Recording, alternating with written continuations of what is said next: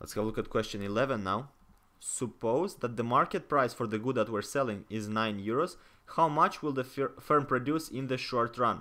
Now recall that we're in a perfect competitive market. So from the previous question it says it's a perfectly competitive market.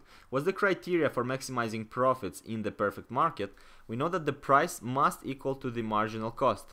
So the marginal cost must equal to 9 because that is the price that we're selling for. Now what is the marginal cost? The marginal cost is going to be the derivative of the total cost, and this is in the short run, so it's the short run total cost function derivative with respect to quantity, and we calculated in the previous video, so we're going to use that. That's going to look the following. It will be 18 plus q to the power 3 divided by 3 derivative with respect to quantity. Now 18 derivative with respect to quantity is just 0, and q to the power 3 over 3 derivative with respect to quantity is 1 over 3 times q to the power of 3 derivative with respect to quantity is 3q squared. 3 and 3 is gonna cancel out, so 3 and 3 cancels out, and we're left with q to the power of 2.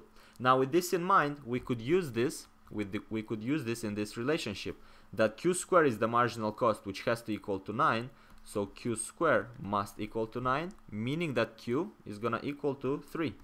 So q is gonna equal to 3. We're gonna produce 3 units in the short run.